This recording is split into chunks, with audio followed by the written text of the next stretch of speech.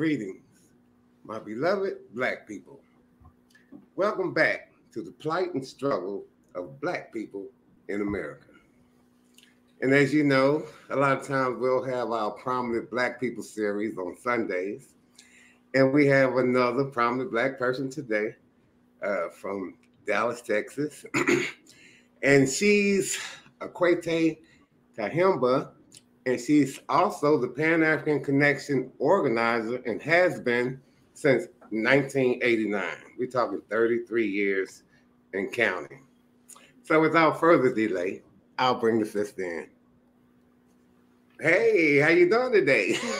I'm good. Revolutionary greetings, Brother Lorenzo. Thank you so much for all that you do, and thank you for this podcast. Thank you for your undying love for your people. Oh, yeah. And so I'm just happy to be able to share in this good energy and good vibe with you this afternoon. That is so wonderful, and I appreciate that.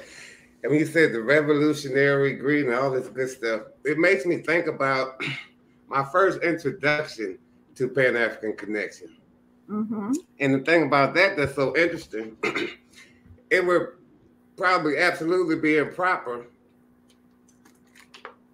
for me to not mention my introduction to the creator of Pan-African Connection. Just by coincidence, I met Bandeli before he had Pan-African Connection, but I'm certain he had a vision for Pan-African Connection. We were in a class together at El Centro Community College downtown Dallas, a speech class, not for impediments, it's like for public speaking. And it was a huge class. It was a very diverse class. The sister whose class, the instructor, was a sister, very vibrant sister. And the class was huge, and it was predominantly Black, males and females, and then Caucasian, then Latino. It was so huge and so diverse, like I said. But anyway, I noticed, and this is the first time I ever even heard of Pan-Africanism. But Bandeli was on it. He was on it. And that's why I met him. I didn't really know nothing about it. And he spoke it all the time. And what was so interesting, I noticed that the sisters were giving him the blues. The Black women in the class. I was shocked. I didn't really know the root of that or anything because, like I said, Pan-Africanism was new to my ears. I hadn't heard it. We're talking about 82, probably 1982. I was 22 years old. I'm not sure the age of Bandeli. I was born in 1960, February 13. I'm 62. He was born 53. He was born in 53. Okay, wow. He did really well. I thought he was my age, so he was a bit older than me. And he seemed my age, so he did a really good job. And I tell you what, however the sisters dealt with him, he handled the situation, and he stayed on task. And just so happened one day, because I just retired last year from the U.S. Postal Service on 30, and so I would be by Jefferson and Beckley and stuff sometimes. Worked there for 32 years, retired. But anyway, one day, I don't know what y'all had out there, but y'all had something outside of the shop that caught my eye. I don't know if it was a red, black, and green flag or whatever it was, but I didn't know what the building was, but something drew the attention to the shop. So I went in. You and Bandeli was in there. I didn't know he had the shop. That was at Jefferson, right at Beck, on that corner. Right. And that's when I first saw it. And then I've been a patron and supporter ever since then. So we talking, 1989, I think.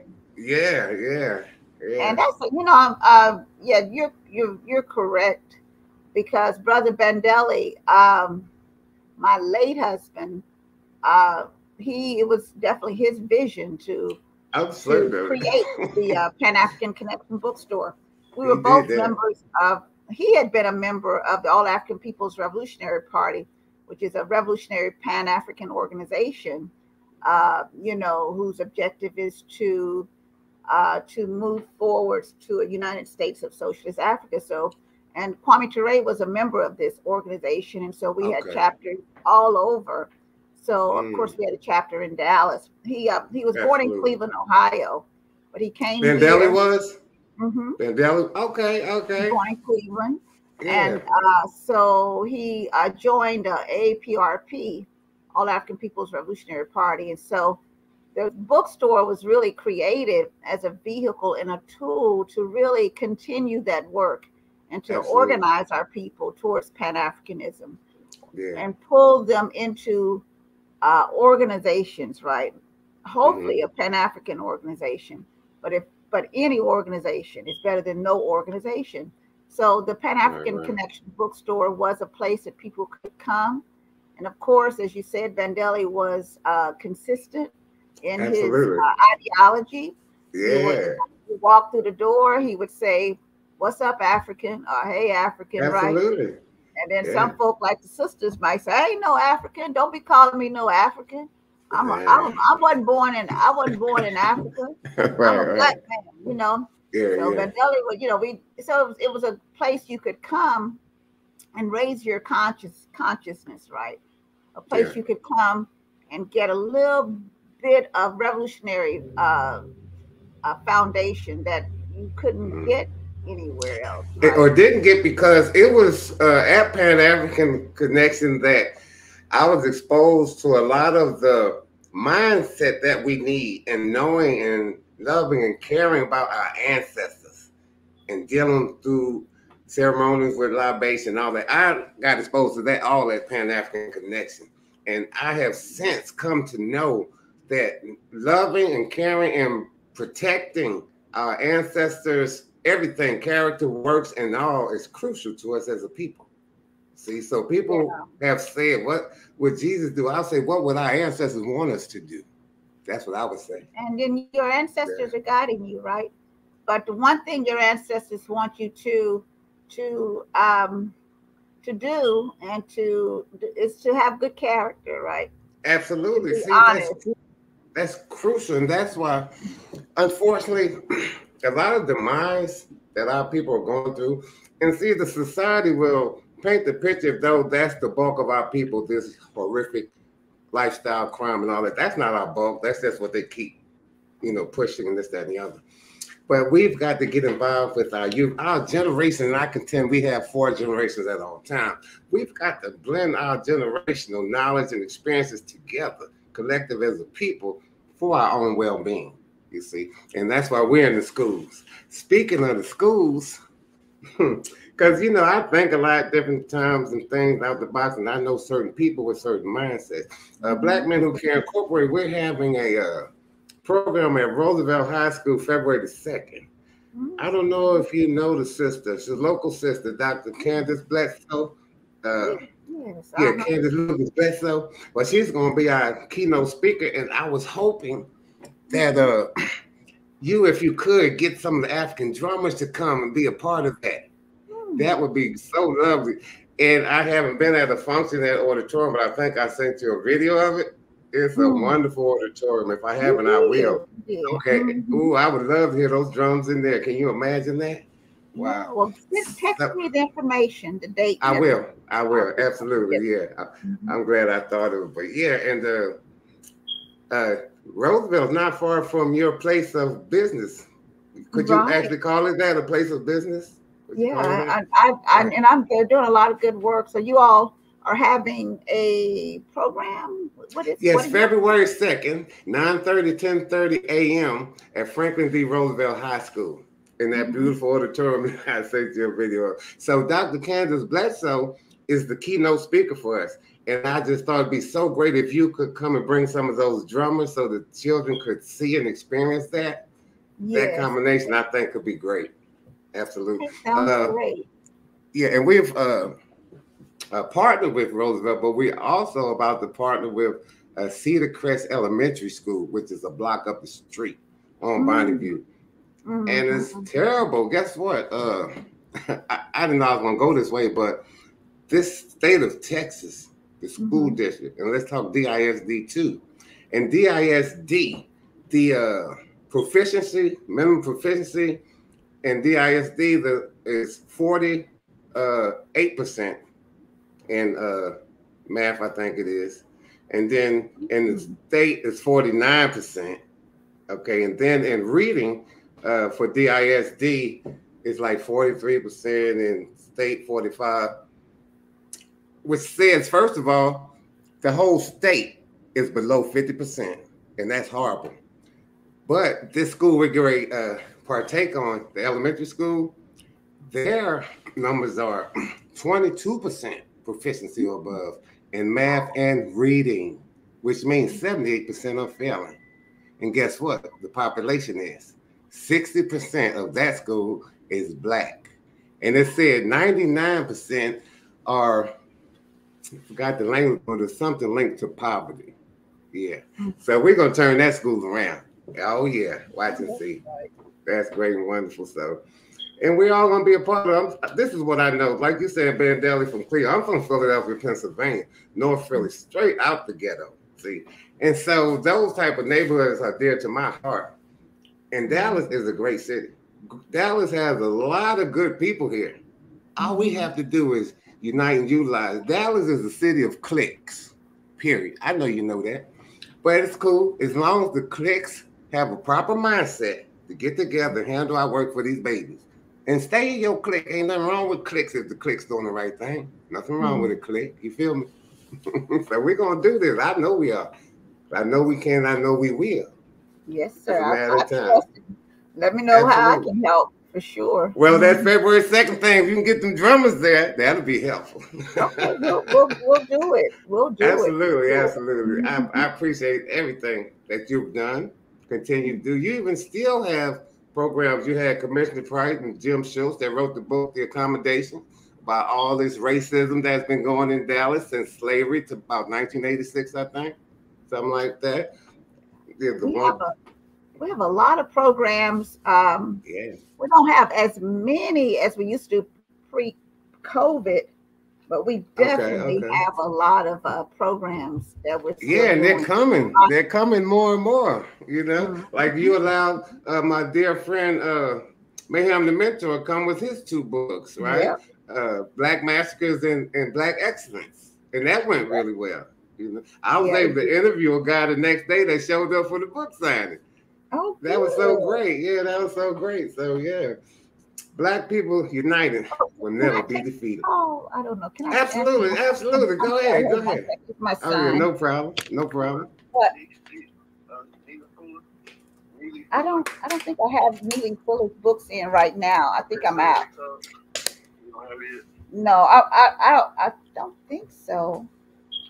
But if they were, they would be over there where Francis Cress Welsing and all those books are. You know, over there where Naeem Akbar and all that. Where you at? I'm doing an interview on a podcast, but I'll be finishing this soon. You can just be rude, man. Oh, we need to talk. Yeah, we're going to handle it. All right. We're going to talk. Say, where were you born and raised? I was born in Waco, Texas. Okay.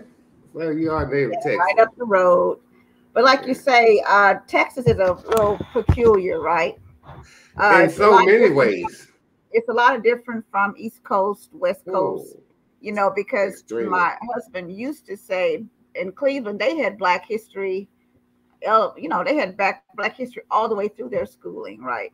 It was not a question that, you know. Yeah, ever since it started in 1976. Right. Come on. And that's the sad part. So many Black people. They had Black history classes.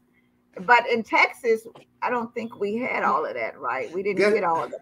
Guess what else we had? I'm not exactly sure how Cleveland did, but in Philadelphia, all the way 1 through 12, no matter the school, every week, the same day, same time, there was an assembly program, period. And it was for different things. It might be addressing problems. It might be for being informative. And it might be just entertainment for the students. They don't do nothing here that I've seen in Texas to try to see that the children feel good and have fun, enjoy yourself while you're learning. Nothing about the children having fun. Nothing. That's not right. And it's not accidental or coincidental or none of that. When I started volunteering in DISD in West Dallas Project, George Washington Carver Learning Center, they said they're teaching the children how to read by word memorization. You're talking about a person that can't read. What word memorization? They don't know the words. So they set them up for failure, right? And they also did that social promotion. The fella couldn't do 4th grade work, But because he's this age, well, we putting you in the fifth. And also this, and this is the nation. They go by the failure rate of third graders to determine how many prisons to build. So what that tell you? That's why Black people united would never be defeated. We got the resources now. We have everything we need except for the mindset to be a united people. Once we acquire that and we're at the threshold, I'm certain of it. It's only popping for us. And it's coming. It's coming for real. You know, but we do have to get organized, right? It can't be one volunteer here, each one teach one. No, we have to, our thinking has to be on a much grander scale, right? We have to not just worry about be teaching one child, each one teach one, but no, we need to create larger numbers. Our organizing must, you know, grab more than just one, right? And when that's the case, we got to talk about those things that you're talking about. And when we talk about it, we got to be about it. You see? So people that are like-minded, like us, we're communicating. We're putting stuff out there for people to see there are avenues and lanes and places that you can contribute to help. But this is something that just hit my mind today, and I just put on my Facebook thing today. This, I really never thought about it, but now it hit me. A big part of the problem, unfortunately, like why a lot of men don't volunteer in the schools, Black men specifically. Sadly, it just hit my mind today. A big part of it is a lot of those Black men can't volunteer at the schools because they have criminal records. Many, right? So once you got criminal record to volunteer, you got to go through the background and approval check. And once you got the criminal record, sorry, you can't come. And it never hit my mind till today. I had a back and forth on the Facebook with a dude because a lot of our people think there's nothing wrong with Black people using the N-word. Like even we are N's, and that's terrible. But we had a back and forth, and it turned out really good because at the end of the day, I said to the brother, my point is that the United States doesn't target any of its people except Black people. And I think that kind of got him to see my point. And he had earlier in the back and forth had said something about N-word is far from a big problem, or whatever, however he put it. But my thing is, any of our problems are important. And it's unfortunate that so many of our people don't see the detriment to believing that we are N's, the N-word thing. And we are not that. I really don't think it's as many of us as it appears to be, but I do know it's within every one of our generations that we have too many Black people that embrace that word as us, for sure. And we can fix, I contend we can fix all of our problems and will. Absolutely. Yes, exactly. You know, absolutely. And nobody can solve our problems but us, right? Absolutely. I mean, sometimes we look to other folks to solve our problems. We think money gonna solve our problems, but it's not. You know, it's gonna take, like you say, a collective organizing, a study process so people can figure out who they are and where they've been and where they need to go. See? But it's not just something that falls out the sky. We can't expect for any celebrities to free you or give you the consciousness that you need. It's going to have to come from a collective Pan-African organization, but it's definitely going to have to come from a group, a collective study group, a collective group, not just one or two, whatever. Well, the thing of it is, Dallas got a whole bunch of clicks. So all we need is for a few of these clicks with willingness. That's the thing. We got differences, but our likenesses are much more important. Yeah. Go ahead. A lot more important than our differences. And Dallas has enough like-minded Black people. Even this one fella, Albert Thomas, I saw him on. Sorry. Go ahead. Keep going. Go ahead. No, we don't, but I can send you something. Yeah, but for y'all that are still here listening, I'll this take brother, Albert Thomas, told me that there are 33,000 Black millionaires in the DFW area. Wow. I don't know if you heard that. Did you hear that? This fella, Albert, yeah, that's what he said. And I'm like, that's great because a youth mentoring organization with 501c3 can get a lot of financial help right here locally. And as I mentioned before, there's a lot of good people. And I mean, people, but specifically a lot of good Black people here in Dallas with resources, with kindness, with care, but don't necessarily see an avenue they want to partake in. And a lot of us, unfortunately, can care and do care, but do not want to be visibly seen getting involved in a fight. You see? And somebody ringing my doorbell. Okay, well, go ahead, baby. You go ahead and do your thing. Go ahead. All right, go ahead. I'm gonna wrap it up. I'm gonna wrap it up. Okay, I'm sorry. Hold on 1 second. No problem. Let me see which one I need.